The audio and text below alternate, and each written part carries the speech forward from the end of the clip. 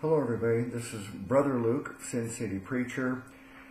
This is video number 2 in my series on Prosopopeia. Now, if you didn't watch the first video, I urge you to watch that so you understand the foundation that was laid on this subject. Now, I'm going to better define what Prosopopeia is and the technique of diatribe, but first let me reference again my playlist, James and Paul Shocking Facts. I came to a conclusion about the book of James a couple of years ago that the way that we all rationalize the seeming contradictions in James about works being needed, works being required, we all have our ways of trying to explain it and make it all fit and make sense. But a couple of years ago, I realized and came to the conclusion that all of those explanations that we've all used are really, it's like forcing a square peg into a round hole. It's really not the right way to understand the book of James. I believe that James did not agree with Paul. And I think James was teaching the way the church was in the very beginning, as I referenced in the first video in this series, that they didn't understand that works, religious works, practicing Judaism, they didn't know in the beginning that that had to be discarded. They thought in the beginning that it was practice Judaism and believe in Jesus. And so I have one of my videos on the playlist, James and Paul Shocking Facts. I put together a contrived conversation or argument. I think it's titled Argument Between James and Paul. And what I did was I took verses that Paul has said about faith alone and verses that James has said about faith and works being required, and I fashioned them together, and I spoke like I'm Paul saying that it's faith alone. James saying, no, it's faith and works, and I played out a little play that I invented to illustrate that argument. Unbeknownst to me, though, what I was actually doing was Prosopopeia, and that is playing it, pretending that I'm having a debate with someone that's not there, but speaking for them. And so I did that, not realizing that this is a technique. This is a oratory technique, and it's ancient. Now the question is, did Paul use this technique in any of his letters? Now there's a Richard Nordquist said the following. I don't know who Richard Nordquist is, but he's defining these terms. He says, an apostrophe is a figure of speech in which some absent or non-existent person or thing is addressed as if present and capable of understanding. So in this case, this Richard Nordquist is using the term apostrophe and also the term figure of speech rather than using the word prosopopeia. But it's the same idea, and let me repeat that. It's a figure of speech in which some absent or non-existent person or thing is addressed as if present and capable of understanding. He goes on to say that in classical rhetoric, prosopopeia was one of the exercises used in the training of future orators. Prosopopeia allows its users to adopt the voices of others. So that's kind of what I did in my video about James and Paul.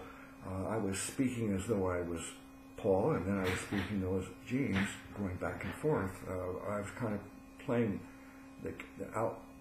acting out the part of two characters. He goes on to write, in his important and massive book, The Deliverance of God, Douglas A. Campbell advances a controversial hypothesis about the epistle to the Romans that has Pauline scholars all astir. As far as I can tell, few have embraced the hypothesis, yet neither can they dismiss it as without merit. So he's saying that this idea that I'm presenting you today in this series is causing a stir among theologians, scholars, Pauline scholars in particular, I guess. And he says that it hasn't become widely accepted yet, but they can't really come up with real good arguments against it. But this is for you to decide. As you watch this series, I'm hoping that you will consider this. And if you think it turns out that you agree with it, let me know. If you disagree, tell me. Tell me I am not sure, and I would like to have your opinion on this. I think it makes a lot of sense, and I think it very well may be what Paul has done. But this Richard Norquist goes on to write, Campbell's proposal is this: Romans chapter 1 verses 18 through chapter 3 verse 20 is written as a diatribe. Now, these words I've used here, diatribe, figure of speech, apostrophe, prosopopeia, basically these are all different words that express the same concept. By this term, Campbell does not mean a bitter and violent verbal attack. He refers rather to a Greco-Roman rhetorical device by which the speaker engages in a dialogue with imaginary interlocutors or opponents. This device was popular among Cynic and Stoic rhetoricians and philosophers. Ancient diatribe is essentially a distinctive mode of discourse built largely with apostrophe and speech and character. These terms are all interchangeable. A constructed character is generally addressed by the discourse's central protagonist, who is a broadly Socratic figure by means of the literary technique of apostrophe. So much of the discourse unfolds through the use of second-person singular grammar. And that interlocutor then responds, whether in brief or at length, through the literary technique of speech in character. So here the author puts words in his character's mouth. The result is a dramatic discourse mimicking the to and fro of debate and conversation, although slipping where necessary into more extended speeches by one or the other party. So prosopopeia or diatribe or these other terms, they all represent this idea that if I was going to debate a subject and my opponent was not here, but I want to represent his ideas, I will give you my ideas and then I'll turn and give you his argument back, acting out his part too, pretending to be the opponent. Scholars have long recognized the presence of diatribal material in Paul's letters, such as Romans 3, verses 1 through 9. But as we shall see, Campbell believes that the diatribal device is used far more extensively in Romans than heretofore believed. So he's saying that scholars have long recognized that Paul uses this technique.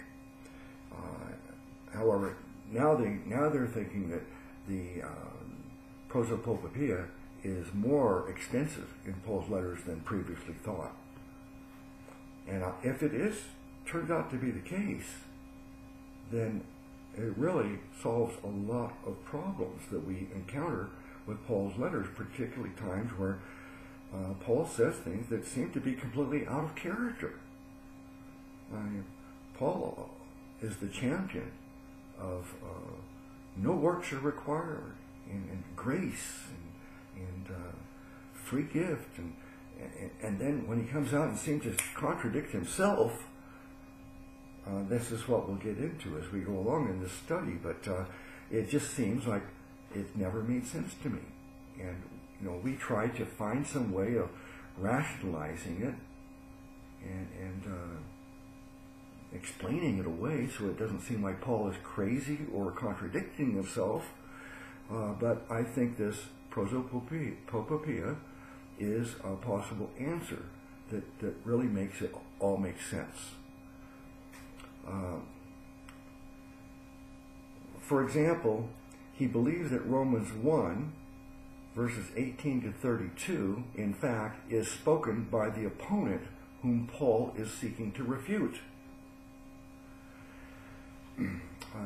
Campbell then goes on to remind us of something that we all already know but probably have never thought much about. Namely, Paul composed his letters with the expectation that they would be read aloud to the recipients. I'm assuming some people are novices in Bible study. Maybe you're just beginning to study the Bible. Maybe you've studied it for years or decades, and yet maybe you're not aware of this. But the fact is, when Paul had his letters sent to the churches, they were not just mailed and delivered, and anybody who grabbed the letter or the pastor of the church got the letter and read it to the church. No, a reader was sent with the letter. And the reader was sent so that he could read it as Paul wanted it read.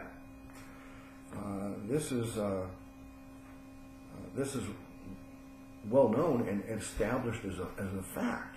So the question, of course, is why would it be necessary to have a reader? Why can't you just send a letter to the churches and let any pastor, church leader, or even any of the church members just get up and read the letter? Campbell then goes on to remind us of something that we all already know. Oh, I'm sorry, I read that. Think auditors, not readers. In other words, let's consider the person that's reading it as an auditor. Now, I'm not sure what he means by the word auditor, but we'll go on. It says, consider this for a second. If Romans was originally composed to be spoken, and if he composed part of it as diatribe or prosopopeia, then he probably would have given the bearer of the letter, Phoebe, for example, in Romans 16, verses 1 and 2, probably would have given the bearer of the letter sufficient instruction on how it was to be read. So if I was writing a letter and using this technique, this oratory technique of prosopopeia or diatribe, and I wanted it read, I would want the reader to understand which parts are my opinion and which parts are the false teacher's opinions. And I'd have to make sure that it was understood and rehearsed so that he could read it as to make sure he's communicating that. The people themselves were largely illiterate. Their, quote, reading, unquote, was an experience of hearing the text. So most people at that time and place in history were illiterate. They couldn't read. They were relying on someone reading something to them. Paul's letters were read out loud by someone, presumably the letter bearer, to an audience. They were performed. In this sense, each letter exists for us rather like the script of an old play, but a script that often preserves only one actor's lines, although an important one. All the explicit stage directions, instructions from the playwright and director, not to mention the original coached performances, have been lost. So, in other words, we have Paul's letters, but any instructions and notes and directions he may have given to Phoebe or whoever is going to read the letter, we don't have any of that. There would have been multiple performances. So when the letter is delivered, and you're going to read this as Paul wants it read, as in a theatrical manner, so that they understand you've got an argument between Paul and the false teacher, they would not just go and read it one time. Maybe they'd read it. They'd have several different performances of this. Romans, for example, probably involved repeated presentations to the small cells of Christians scattered through the suburbs of that large ancient city. A complete description of the preserved script's possible meanings.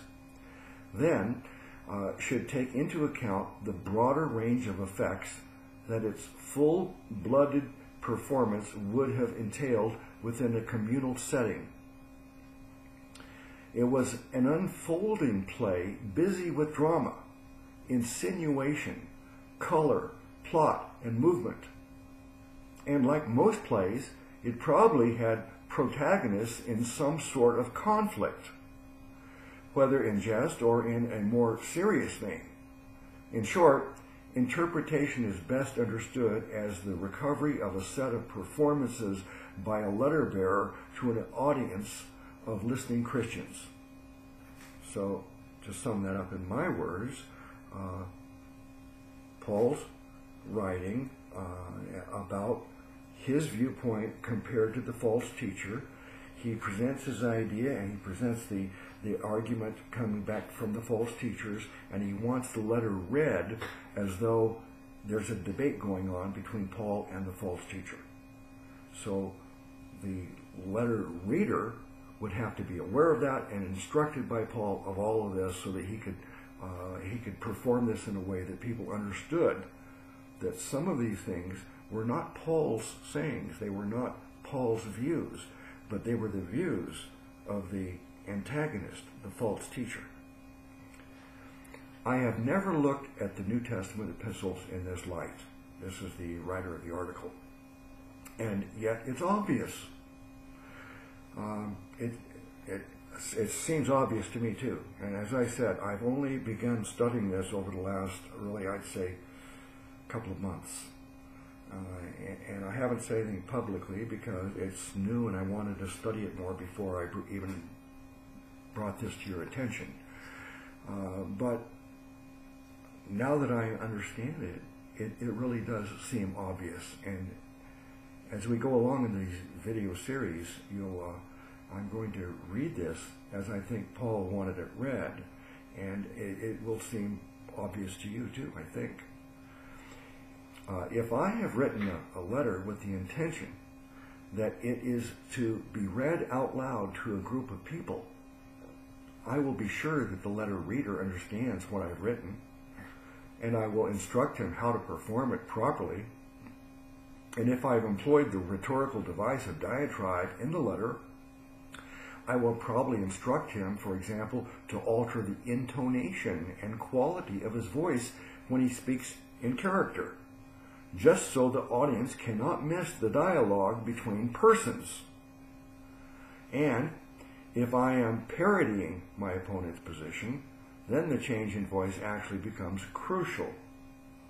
This is not something new for first century audiences.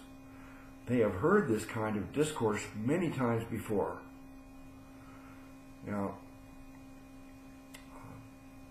I don't think I've seen this in modern times. Maybe it is used in some, maybe in the theater and in movies or stories. I don't know. Haven't been familiar with it. But it's interesting that I invented it and used it unknowingly when I did my video on argument between Paul and James. I used this technique because I wanted to present this argument between Paul and the false teacher, Paul and James. And so I did the same kind of a thing, not even being aware of this being an oratory device. This possibility does not, of course, prove that Paul composed Romans 1:18-32 as a speech spoken by the opponent, whose views he is seeking to refute. But we at least have to entertain the possibility and determine whether Campbell's proposal offers a superior reading of the letter.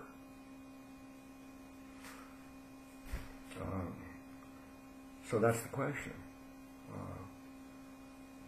Once we get to the point where I read this portion of the Scriptures as I think Paul wanted it to be read, then you're going to have to evaluate it and see, is this a superior